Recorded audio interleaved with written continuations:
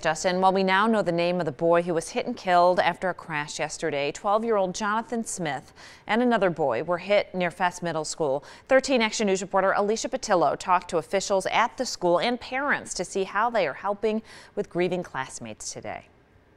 Just devastating news for students and families at Faiss Middle School. Take a look at the note the principal sent to families. It says that a crisis response team will be on campus today to help students cope with the tragedy. Police say 3 kids were trying to cross in the middle of the street outside of a marked crosswalk just after 3:30 on Monday, near the intersection of Fort Apache and Mall. 2 of the kids ran across the street and were hit by a car. It was so sad. It was really sad. One of the children, Jonathan Smith, a 12-year-old boy, died at the hospital, and the other, also a 12-year-old boy, is expected to be okay.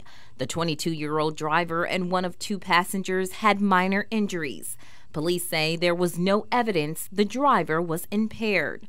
The news hit the Faiss Middle School community hard.